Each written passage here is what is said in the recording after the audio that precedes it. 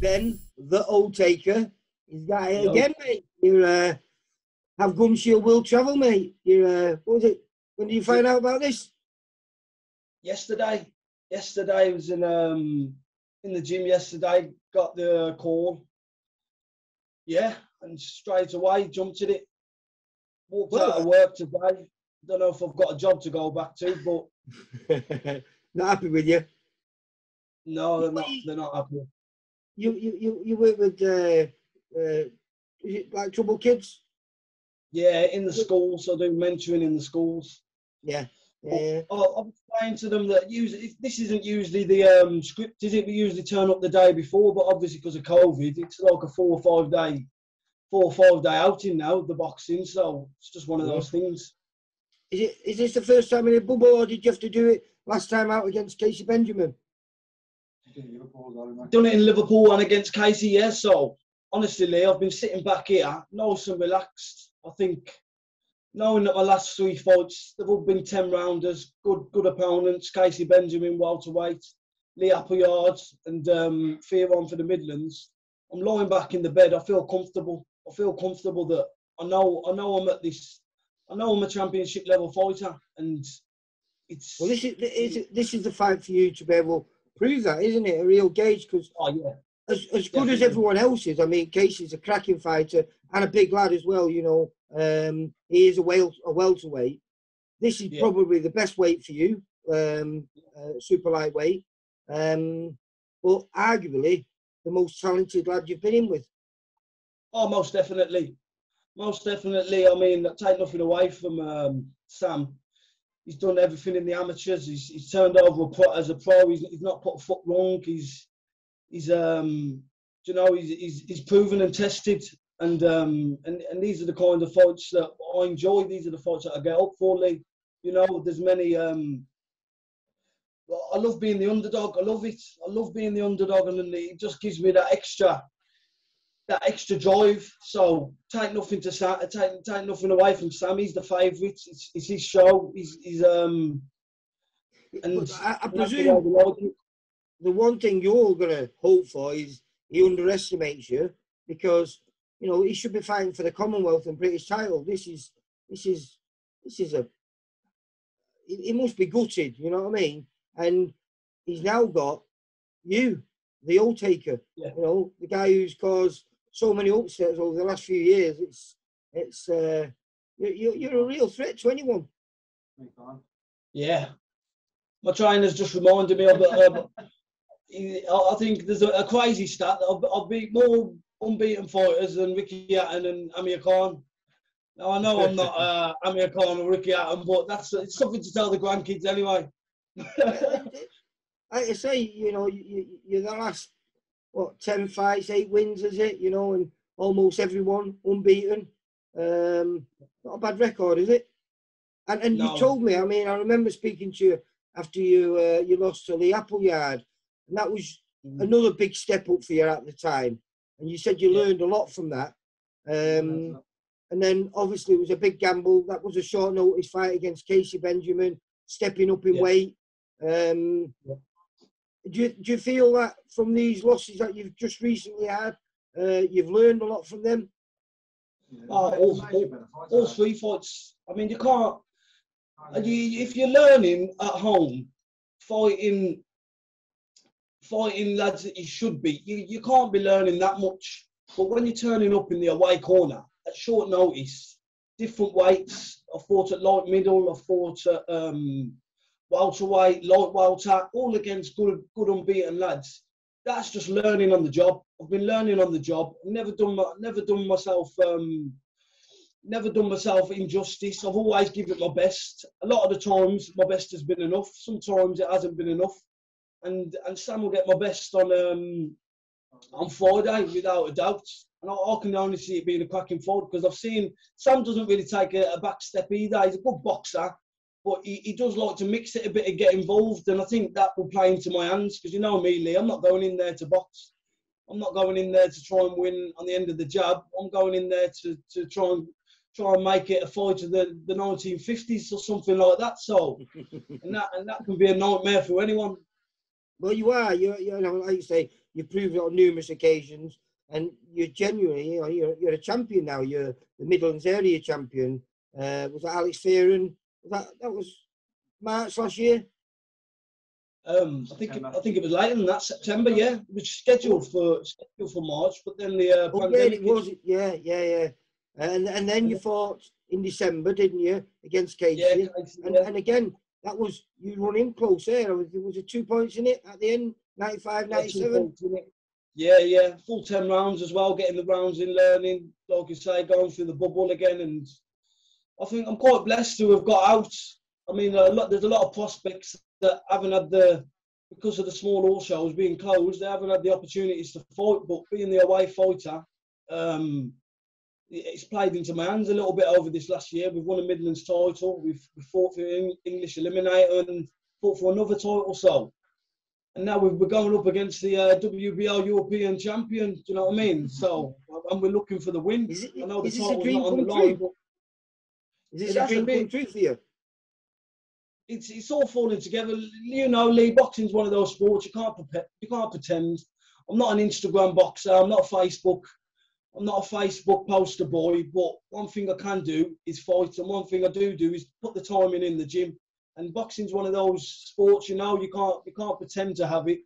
You can't post it and it'll become. It's about hard work in the gym, and that's where Sean comes in. Sean, come say hello.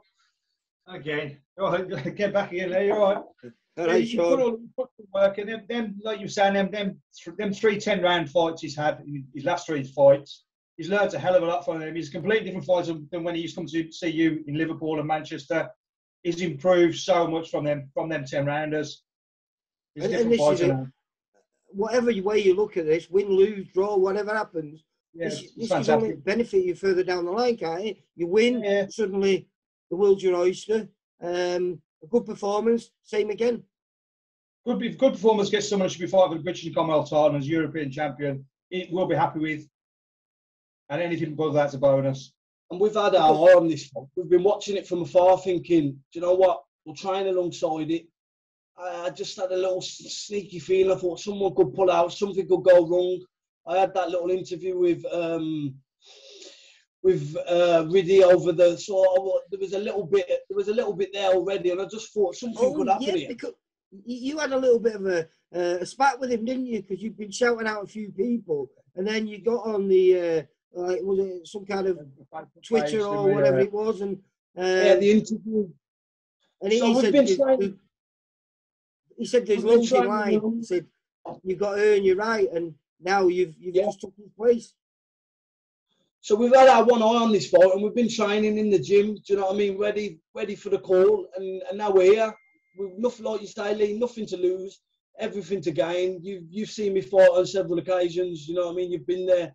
You know I don't take a backward step. You know I've not turned up for a paycheck. I've come to fight. I've come to win.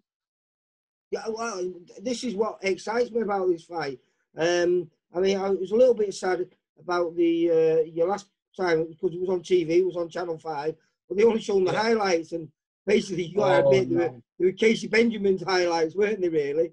From what they showed, you were in the fight, and that wasn't the case, was it? No, he was 2 rounds behind. If he'd have won another round, he'd been a draw, so he wasn't that far behind. Funny thing about that fight is I was on about 9 o'clock, so I managed to rush home quickly before it was on at Channel 5, which it was airing at 10 o'clock. I was watching all the fights, and then one fight come on, and then they put a few fights on, and the time was slowly running out. Then there was some very lengthy, long mince pie adverts, and I thought, you know what, they're calling it fine here. And then they must have put me on about the last 2 minutes. I thought I told everyone to stop up, wait up, and watch it. And I think they caught about 10 seconds of me, but it's the way it goes sometimes. So, how's it? You had the test and everything now? You had to push down there, didn't you, today? Yeah, but we've got a test in the morning. Just as we arrived at the hotel, the tests had just been sent off, so we missed it by about, I don't know, 5 minutes. So we've got a test early tomorrow morning, and then weighing on the Thursday. So are you like segregated? You can't mix with anyone until you get past now. We can go out, but we just can't mix with anyone else. We can't mix with any of the fighters. Because obviously the fighters are in the bubble, but we're outside the bubble at the moment because we haven't had our tests, so we're going to get them done in the morning. Right. And this has been made at 10 stone 3. Am I right? Is this what you say? 10 stone 3. We'd have took it at 10 stone, but 10 stone 3, anything around down there, we know we're strong at. Have you decided what weight is your ideal weight? Because you know, say you went up to welterweight. We're going to have a bash at lightweight in a bit down the line. Lee's going to have a bash at lightweight not before down the line. So he gets on Friday, and then we'll think what we're going to do. Because he makes light welter quite easy. He makes 9-12 isn't really a problem for him, so we'll have a bash. No, it's like you say. It's you know, you've always put a smile on my face. You always come up to you know, you give it everything, and I just think I really like Sam Maxwell. He's a top guy and a very talented fighter. But I just think this is a great fight for you because this is a great gauge for you. You know, because let's put it this way, you know, the British title would be something, is your dream, isn't it?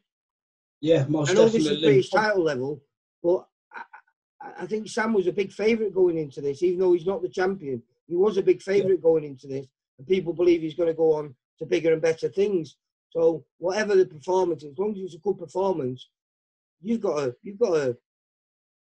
a different mindset then, won't you? If you can perform against Sam Maxwell. Yeah, we're going in as the opponent. That's always the mindset as the opponent. But always, I'm in there to win. I've never took a fight and gone in there and just see myself with the rounds. So Sam, I'll win, lose or draw. Do you know what I mean? I'll take it on the chin and we'll move on from there. No excuses from our side because we're ready to go. Has it been hard for you to get used to this because you chose a life on the road? You know, it wasn't where you are now is nothing like where you started. You know, you started as a kid who was on the road. If you lost, you lost. It didn't matter. You know what I mean? I'm doing a job, I'm getting well paid, and that's it. But then you started causing all those upsets on our shows. And then you had that phenomenal run. I think it was 7 wins on the bounce, everyone unbeaten. Then you stepped up a level, Lee Appleyard. You know, then you end up winning the Midlands area title. You know, then again, stepping up on in weight to fight Casey Benjamin, who's a genuine prospect. I mean, basically unbeaten. He's only lost Casey in like was it an Ultimate Boxer that? He's only lost. You know, and a big welterweight as well. You know what I mean? He's a big kid, isn't he? So you know, where do you think you stand now? Is this the fight that you're going to find out in? Well, this is this is the measuring stick. This is the test. This is the biggest. This is in my head. This is my moment. This is my time to shine. So it's all. It was area level. Now you're above area level. So you think good fight. You're above area level. Yeah. I think with this will be the measuring stick. So with I've never looked too far ahead as far as where I want to go. It's always been all right. Well, I got here. I didn't expect to get here. Let's push on. And then I'll get there. And then didn't expect to get here. Let's push on. So there's no. I'm not deluded. I'm not crazy in thinking I'm going to win a world title or anything like that. But any sort of whatever the next steps are, whether it's English, do you know what I mean? English level. The way your career's changed over the last few years, you keep winning. You've got to start thinking that way, though, haven't you? Good fight, Maxwell. Definitely. You put yourself in, put you there, yeah. And I really think Maxwell's style is made for a cracking fight. I think it's made for a cracking fight. If he was a mover, slick, do you know what I mean? Stay out the way.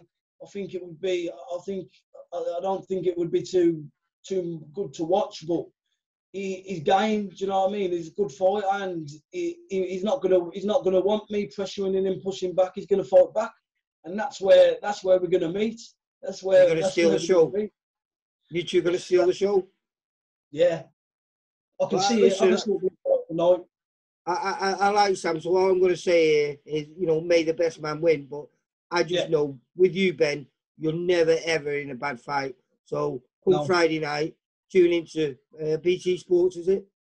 BT Sports, 7 p.m. Yeah. And like I say, may the best man win. But I know I'm going to win in this because I'm going to watch 10 great rounds of boxing, or however long it lasts. 8 rounds. 8 rounds. Was it 8 rounds? Is it 8 rounds? Yeah. Well, like I say, good luck for Friday night, and I'll catch up with you soon. Sean, take care, mate. Nice one, Thanks for this, mate. For all boxing info, news and latest interviews, amateur and pro, across the north, click and subscribe. VIP Boxing Promotions. Also Twitter, Instagram and Facebook.